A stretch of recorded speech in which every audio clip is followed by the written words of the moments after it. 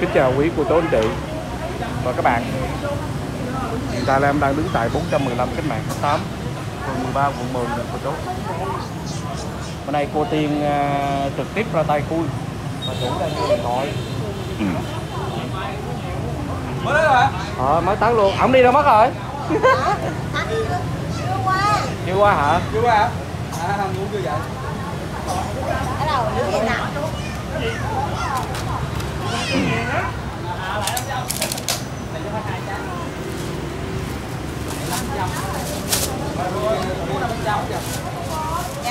Coi vợ Thanh khui sầu riêng nha. Ôi bữa nay sầu riêng quá trời vậy. Bữa nay sầu riêng quá trời quá đất à. Không chín rồi. Ổng đâu rồi? Ổng đâu rồi? 335 đúng không? Cầm nó chạy qua hả? 335. Hả? Dạ hả? Trời ơi. Vô nó khui đi em, vô khui đi, vô khui đi. Cái này sao là cho nó khui á. Em nào khui cũng được. Em bỏ 50. Em khui đi, chúc khui đi. Nó khui hết trái lên. Hết chín rồi đây.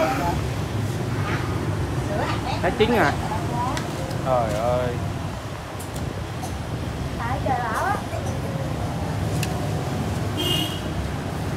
Trời bảo rồi đi không biết hả?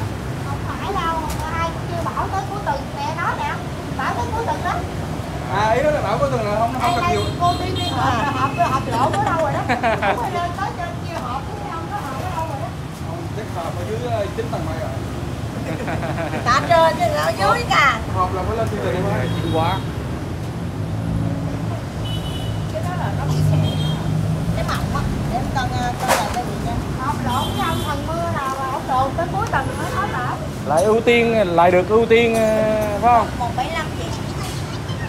175. Tiếp một trái ri luôn. Tiếp một trái ri kìa. Ở đây có rồi nè, một trái. Cách đồng quá trời. Có 380 mà chú ơi. 380. 175 mà chị ơi. Cái một trái ri nha. Vợ Thanh vô khui sầu riêng. Nữa hả? Không, một cái ri kia kìa. Chú mua đủ 5 xị đấy. Phải này không? Đúng rồi. Có đây. 328. Đúng rồi, cái này nãy con cho chị rồi.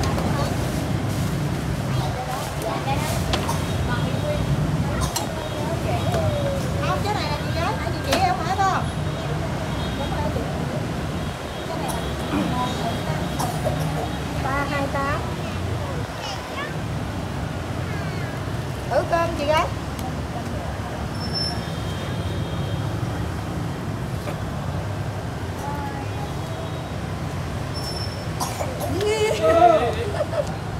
Cưng ổng quá trời. Được không? Khui mới cái 1-2 bữa xong mới cho ông nghỉ. 1-2 bữa hả? Lại nghỉ dưỡng nữa. Hả? 450. Có bữa 2 bữa cái nghỉ dưỡng. Cưng quá trời là cưng. Khổ ghê.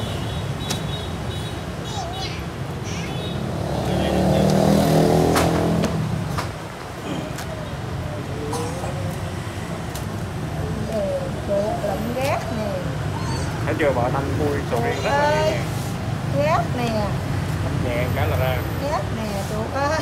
Thanh là ông học nghề của bà vợ ông thôi, chứ không biết sầu riêng, không biết khui đâu. Ông biết khui sầu riêng. Ba này mới là gốc sầu riêng này. Ngày mai em khui chết. Đây là chính gốc sầu riêng mà, sốc sầu riêng từ nhỏ cho luôn mà. Nói Thanh gửi ra luôn. Ngày mai anh nói xong ngày mai em khui hết cha luôn. Hai trái của chú hả? Đúng đó chứ cô chú anh chị. Bởi vì vợ Thanh á là gốc sầu riêng mà. Rồi bán mới nói nhiêu qua này? 438. đi học đại học xong ra đi khui sầu riêng á. Nói không? Đây là chịu nổi không? Trường sư phạm nó dạy cái môn là khui sầu riêng đó. Cái môn này là của cái trường nào nó đồ tậu khui sầu riêng. môn này là của cái trường nào đây? Môn này là môn của trường Lò Nhà. Không phải, cái môn này là có cái môn, một cái môn thôi trong cái khoa nông nghiệp học của trường đại học nông nghiệp trường đại học nông lâm Thành phố Hồ Chí Minh có Vào cái khoa khui sầu riêng đúng không? Lớp khui chứ, lớp chứ. Còn cái lớp mà Khoa thì cũng hơi quá. Khoa thì nghiên cứu trồng sầu riêng thì được. không có cái môn đó.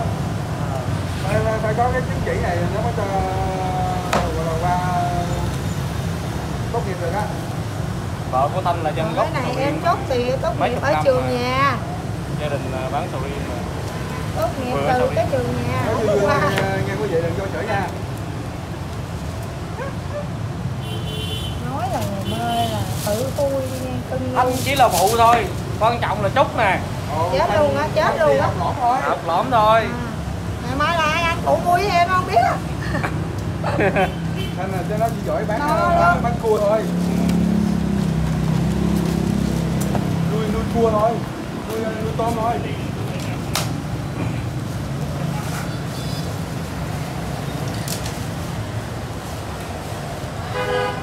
Thanh thì tôm cua là được. Quê Cà Mau mà. Cà Mau mà bỏ gấp Bỏ quê phải không? Dạ. Bỏ cua mà đi theo Sầu riêng. đi theo sầu riêng. biết bao nhiêu con nhỏ ở dưới đó. Đấy. Cà Mau đẹp lắm nha. Biết bao nhiêu nhỏ dễ thương ở dưới Cà Mau. Bỏ Cà Mau. Về Cà Mau còn là đẹp không đó.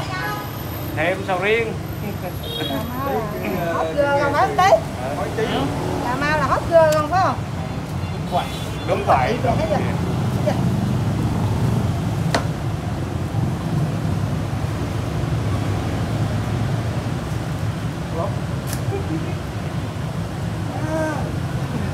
Hai chơi ác hả? Quậy lỡ dở hả? Hai quậy ác hả? Hết rồi. Đã. Ngon không? Đây là sầu riêng chín quá nè. Chín quá mà khui không có bị chín quá nha. Khui không bị chín quá hả? Yeah. Sầu riêng chín đâu rồi? Kia nè, khách vô kìa. Khui sầu riêng mà sầu riêng đâu rồi? Bò ơi bò. Tiết lộ nghe Thanh tiết lộ đó là có khách nói là một tháng Thanh thu nhập mấy tỷ á nghe cô chú. Bây giờ mới hỏi vợ Thanh nữa nè, chính xác không? Ghê vậy? Không biết là đúng hay không, mình chỉ hỏi vậy thôi. Ủa trái này ngon mà em. Vậy. Có khui sẵn.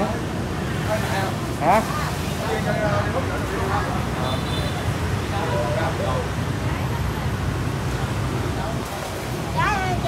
Đấy, quá trời luôn.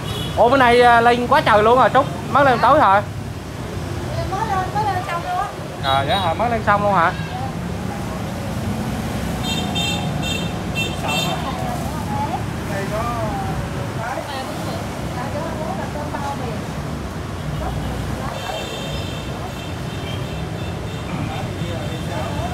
Bao giờ giá sầu riêng xuống 50k Trúc?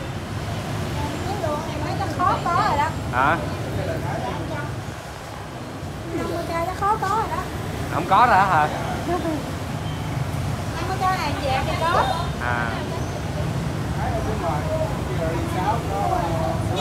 Quá trời quá đất luôn sầu riêng.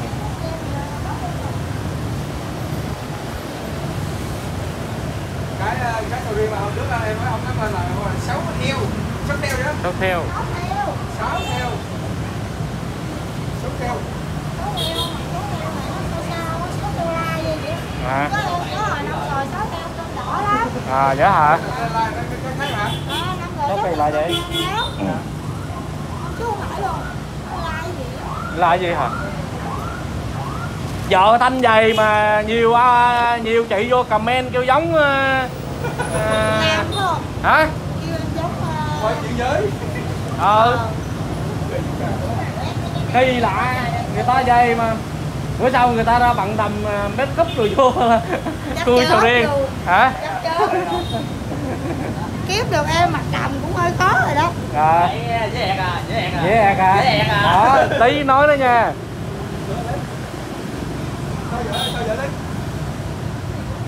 Tí biết. Chuyện giới á thì Ủa kêu hôm qua đi. Cho ông ngồi bên đó làm gì mới cái khui cân bữa mà. Quá trời sầu riêng. Trời trái sầu riêng khổng lồ nè anh Hà. Đó nè. Trời. Hả? Trái đây lấy thử cân mấy ký.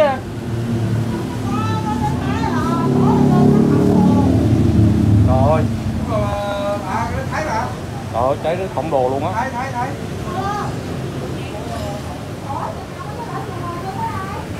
Thái. Trái Thái khổng lồ luôn á. Thấy bự không?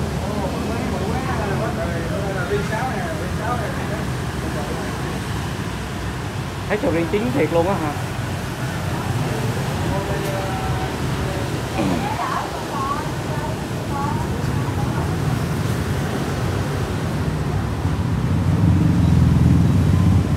Thái cũng ngon mà.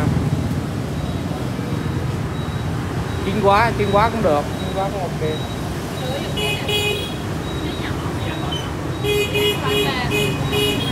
Là mềm mà, mềm là chín quá rồi. Bé Tiên lát không được à bé Tiên? Lát không được à? Lát đi.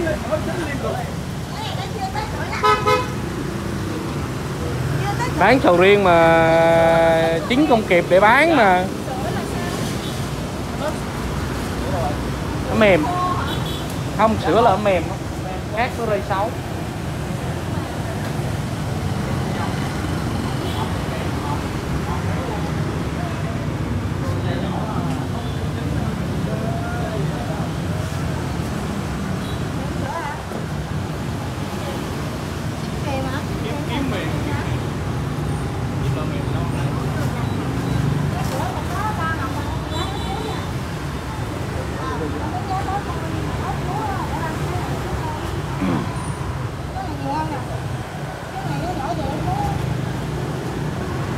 Này vợ Thanh nhập vừa sầu riêng nghĩa nhập sầu riêng về nhiều lắm, có trời đất luôn á,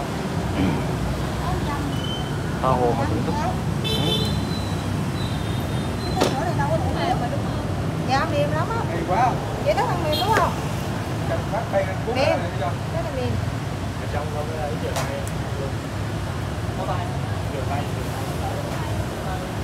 rửa tay này, chỗ em không có rồi đó.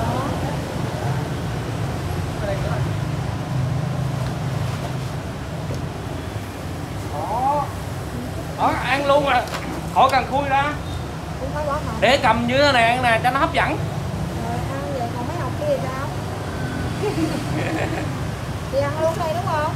Vẫn ăn luôn khui ra. Chúng ta bỏ ra hòm. Thích ăn trứng mềm. Người nước ngoài hả? Có không? Hàn Quốc hả? Đây gì ăn? Đấy.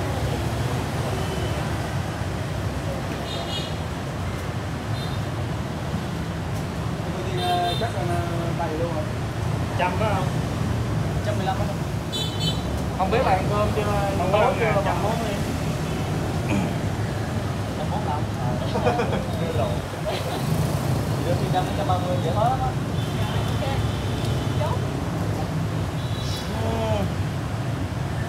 Đây, trứng mềm. Sữa là hạt lép.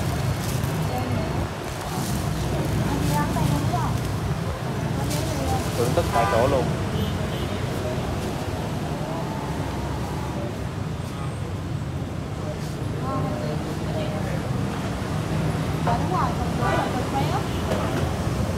Bữa nay giá sầu riêng như thế nào Trúc?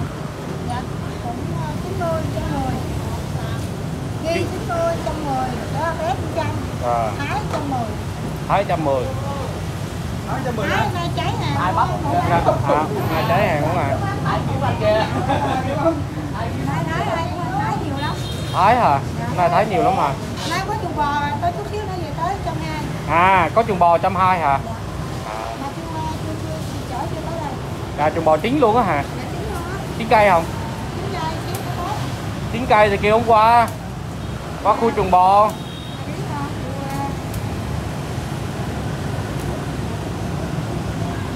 Trúc cưng chồng lắm. Ê, Chuồng ở đây cái điện thoại chị Chuồng nằm dưới đây nè Chuồng. Bé Tiên nghe bé Tiên cười kìa. Bé Tiên nghe bé Tiên cười kìa. Ai biết. Từ cái bàn vui mà nó bài nó luôn. Đi thổi 9.000 trời.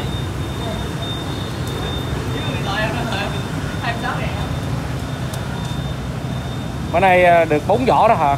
5 vỏ hả? Có 2 cái mua xanh kia 9 cây mới khui. Ủa mua sinh kia 9 cây hả? Mua sinh... Cái mới xuống xe luôn có 2 trái hả? 2 trái chưa mua này. À mua 2 trái là mua sinh kia bữa nay giá như thế nào Trúc? Cũng 300, 700 một ký ruột. À 700 kg ruột à. Bữa nào nhập sầu riêng kìa cô đúng không? Bữa nào nhập lết thon về bán chứ. Thử. Chưa nhập à? Còn cái tiền mạnh không? Trời ơi kéo cái vỏ ra quá trời.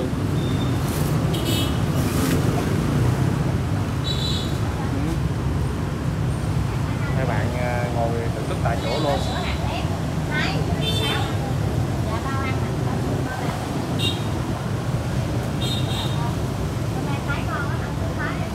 Nhắn tin cho chồng á, ông ra khui gấp. Ông ra khui gấp. Lâu lâu chọc mấy bạn cho vui đi, không có ý gì nha cô chú. Chọc cho vui thôi.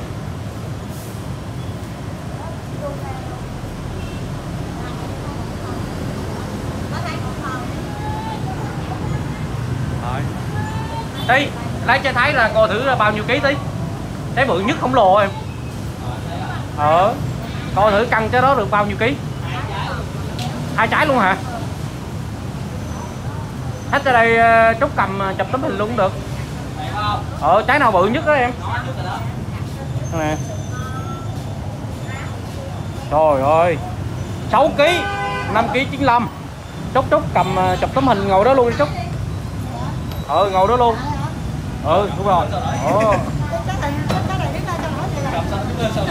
Rồi luôn à.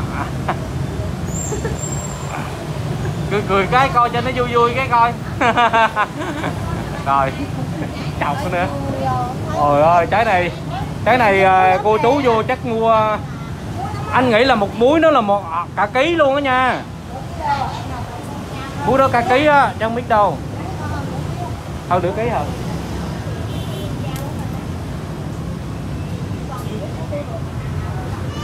Chị khách vô mua nè.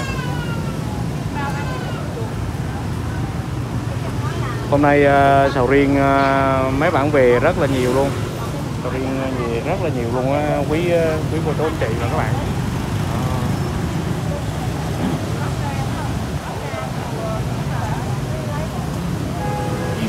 Ví dụ như hộp tôm giống này nè. Khi khui ra một hộp giống vậy á, mình để mình tôm á là tính giá 320 kg. Còn nguyên một trái cả tôm lẫn vỏ thì mình tính là 101 một ký. Chị hiểu em nói không? Dạ. Với cái trường hợp cái trái này vỏ nó hơi dày nè, chị có thể mua cơm cũng được. Mua cơm không nhất thiết chị lấy hết nguyên trái. Ví dụ chị muốn mua một hộp thì em cũng bán, mà 2 hộp em cũng bán. 320 kg thực tế thôi. Bề ngoài xấu xí nhưng quan trọng cái ruột đó nè. Ghê. Bề ngoài xấu xí nhưng quan trọng cái ruột ở trong. Hả? Mấy Tiên nói đó, bề ngoài xấu xí nhưng quan trọng cái ruột ở trong. Cứ lấy đi. Đúng rồi. Ví dụ giờ chị muốn ăn thử chị mua một hộp cũng được, em muốn bán mà.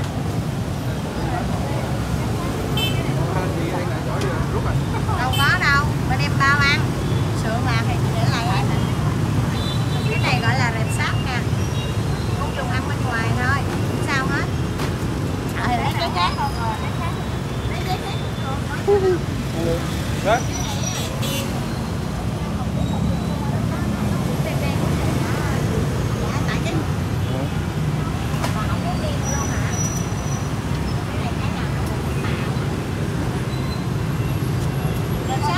Trong cái vườn không sao đâu. Rồi cứ khui ra tính cơm nha. Này cái vỏ nó hơi dày lắm. Giữ ngon nhất, giữ lắm đó chứ.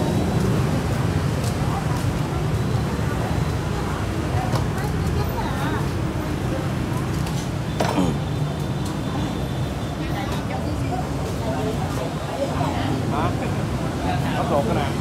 Bóc ruột cái đâu? Cái cơm hả? Ba chờ chị hỏi ý cái đó. Chị hỏi ý trời. Cái trái không cơm chị. Cái này ngồi đó gọi luôn rồi. Hả?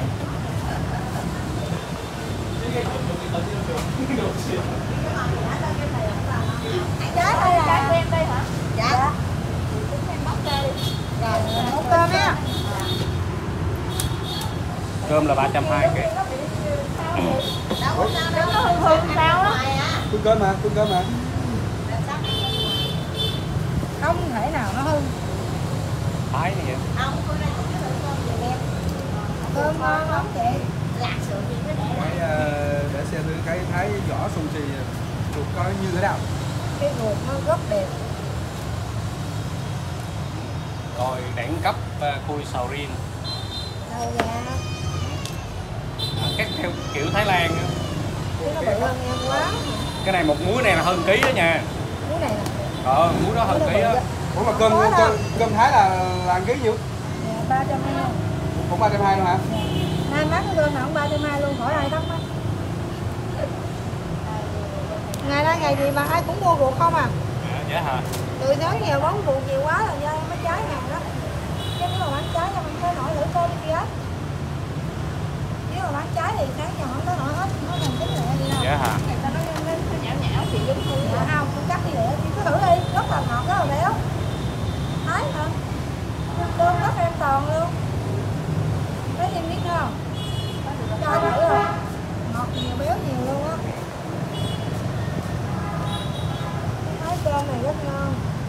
Muối 1 kg nè. Em lấy cơm hết của trái này hay là lấy riêng chị? Cái muối thái không? Muối tái khổng lồ. Bên ngoài thôi không sao hết, ăn ngoài vỏ à. Em bao chị luôn á. Thôi, cái này em không lấy cái miếng này đâu. Vậy là nó mềm quá hả? Không, bỏ cái thùng này lại nha.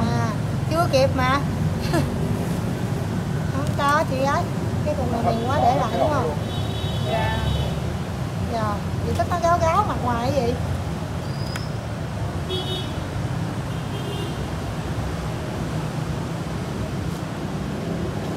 Rất là ngon luôn á.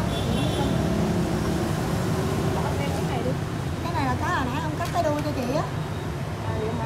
Nó đó. Chứ không phải là nó bị gì đâu. Chị cứ lấy ra ăn thử. Tức là chị sợ nó nhão á hả? Muốn nhìn nó gáo quẩy luôn vậy hả? Thì phải lấy cái hộp cá đó. Cái để đè lên là nó mềm nữa.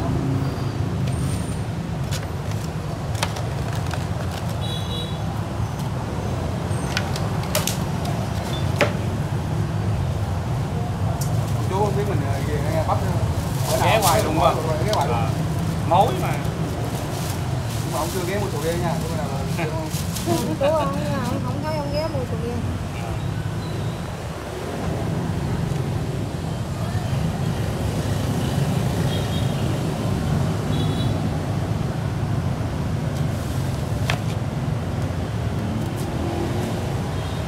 Hơn ký rưỡi á. Hai trái này hết cái này gần 2 kg cơm. Tới rồi. Ký mấy? 1 kg 2 30. 390 là gì đó? 390. Quá rẻ, quá rẻ. Thấy không? Bò tanh nhiều cắt hết cỡ luôn. Khui ra thích loại nào như thế nào, không bỏ ra. Chiều hết mức luôn. Rồi. Chắc mới nhớ lại đây ba. Cảm ơn cô chú, anh chị và các bạn nha. Hẹn gặp lại cô chú, anh chị và các bạn trong video tiếp theo của em.